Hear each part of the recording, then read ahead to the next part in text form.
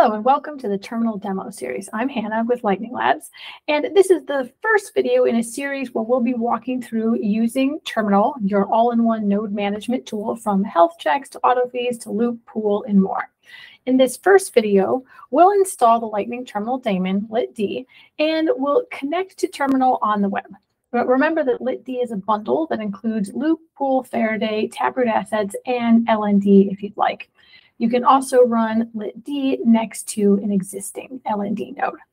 So this gives us a number of different ways in which we can install LitD. If you'd like to install LitD in integrated mode with me, which means with LND, if you'd like to do that from binaries, well, you can go watch the speed run video, which walks you through that process.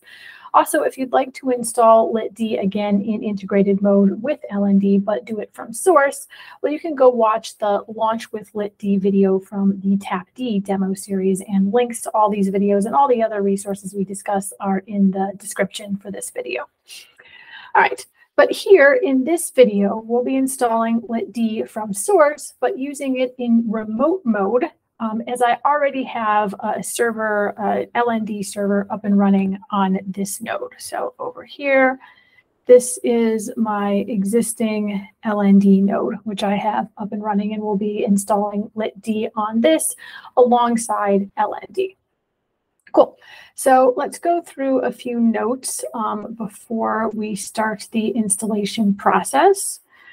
We'll need to have, as we're installing this from source, we'll need to have recent versions of both Golang and Node on your machine. So again, Ubuntu server, it has an existing LND testnet node. So we'll start by taking a look at what our current Go version is. And okay, we have 1.21.3, which as of recording is I'm not sure it's quite the latest, but it's a new version. We'll also check out what version of Node we got, and we have 2.1.5, which I think is the latest as of recording. Cool. So now we have what we need. Let's take a quick look at what is currently running on this machine. Using my favorite command here. Again, this is a testnet node of mine, so I test all kinds of things here, and I've got all sorts of stuff running, but we can take a look at the relevant things for us today. And that is we have a Bitcoin backend running, and we have an existing LND node, but you note we do not yet have a LitD process running here. Cool. So first thing we're going to do is clone the repo. So this is a Lightning Labs repo, and it's just lightning-terminal, and we're going to clone that. And head on in there and check out the latest version. So as of recording, this version here, 0.12.2 alpha, is our latest. So we're going to check that out. And then it's a very, very simple make install. And that'll only take a few minutes, but I'll fast forward it for you. Okay, and we're back. That only took a couple of minutes, but now we have LitD. So let's just go out here and take a look at it. Cool, there we go. We can see that it is installed. It's also another thing I want to do here is we want to check one setting in our LitD or our LND config file to make sure that it's going to cooperate with LitD. So let's just go have a look. It should be a .lnd, lnd.conf.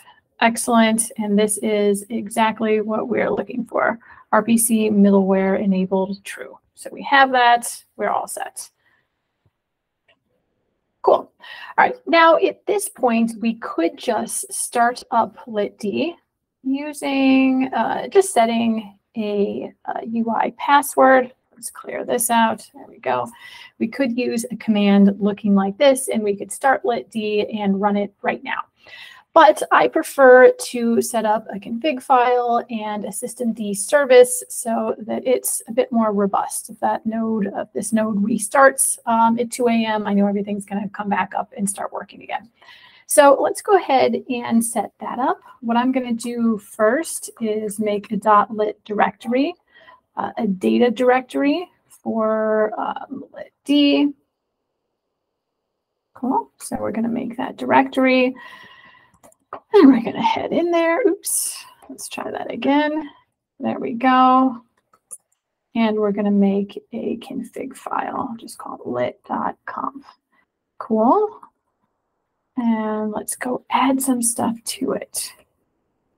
So here I'm going to copy and paste in a lit-d configuration file, and we will talk through it. Cool. All right. So first of all, we are noting that lit-d LND is running remote, right? So this is from lit-d's perspective. We already have an LND node on this machine, so that LND is remote to lit-d. And in a sec here, we'll see we give it some information to make sure it knows how to connect to LND. Couple more really important things. We are running on testnet, so we need to make sure lit-d knows that. Otherwise, we might get weird macaroon errors, various other issues. All right, we want to set a UI password. Obviously, if you're doing this on a production machine, you want to set a much, much better password than this. These next 3 lines are just telling us telling lit-d how to talk to LND. It's all the standard stuff, the default stuff. This is the port that it's talking on. This is where to find the admin macaroon. Note again that we're using the testnet path because we're running on testnet. And it needs to know how to get to the TLS cert. Also, we're adding this line, HTTPS listen, and we're asking lit-d to listen on this port so that we can access the UI on this machine here. And we'll demonstrate that towards the end of the video. Cool. So this all looks good. Now we're going to go create a systemd file. So let's do this.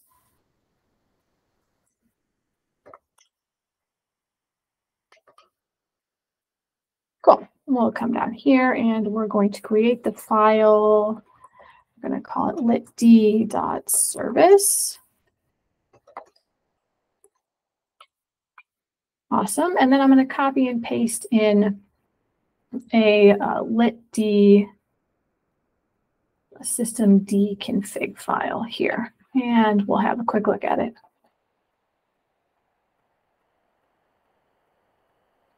Cool. So let's start at the top. We have a description, lit-d, Lightning Terminal Daemon. This requires LND, and so we want to start up after LND starts up. This is where we'll find that program. Also with lit-d, I add this little extra command there.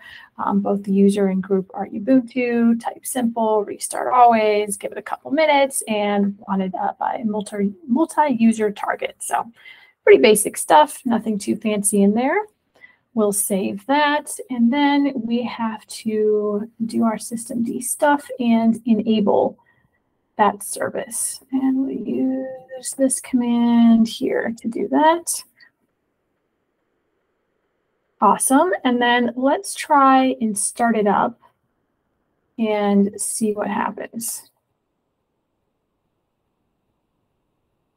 Cool. And then I'll run this again, run my favorite command, and we'll see if we can now see that process and see if we can see a lit-d listening on that port we listed in the config file. Excellent. There it is. So mission accomplished. We've got lit-d running on this machine, and it's all set up with a configuration file and on systemd. But before we go, we'd like to also demo how you can use lit-d that's now running on this machine to connect to terminal on the web.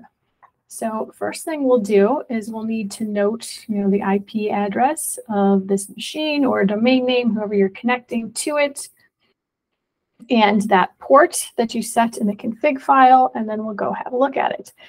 And here you can see, because we have not set a domain or a cert, we're getting this error because we're just demoing this on testnet. This is fine. I'm going to go ahead and proceed. Cool. And then we need our password. This is the password we set in that config file. And ta-da! We can see here we have this UI, which has all kinds of functionality. But in this series, we're going to demonstrate using this functionality while connected to terminal on the web. So what we can do is come here and connect, push this button, and that'll help us connect to terminal on the web. Now we've made a couple of videos on how this connection process works. It uses LNC, Lightning Node Connect, and I have this nice graphic here to show you, right? We have LND and LitD running on this machine. We're going to use LNC here via this mailbox to connect to terminal.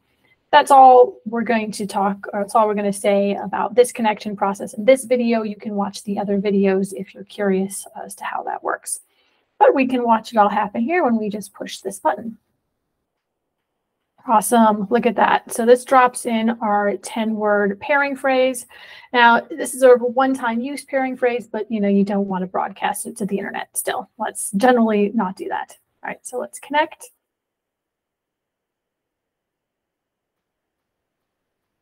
We'll set a password.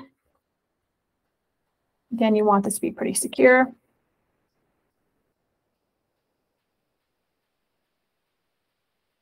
Don't need to save that. And here we go. We're connected. You can check it out. This is the name of this particular testnet node. L402s are fun because they are. But before we go, I'll also demonstrate how to connect if you just want to generate that string on the command line rather than via the UI. So let's disconnect from here. All right, and we can close out of this, and we're just going to stay here at terminal.lightning.engineering, and we'll log in a moment. But first, we're going to go back to our machine.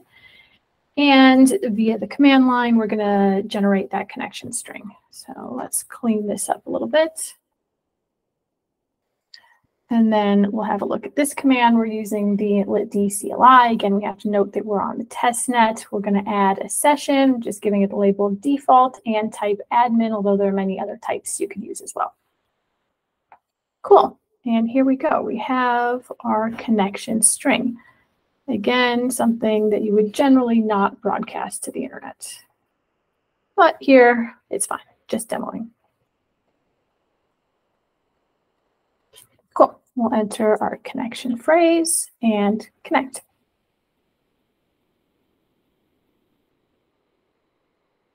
Awesome. And we'll once again set a password.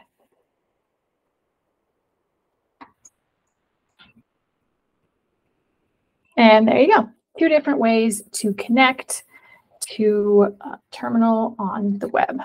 Awesome. All right, so let's just recap what we've done today. We've installed Lightning Terminal Daemon, litd.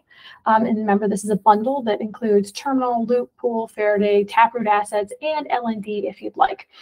You can also run litd next to an existing node, which we have done here.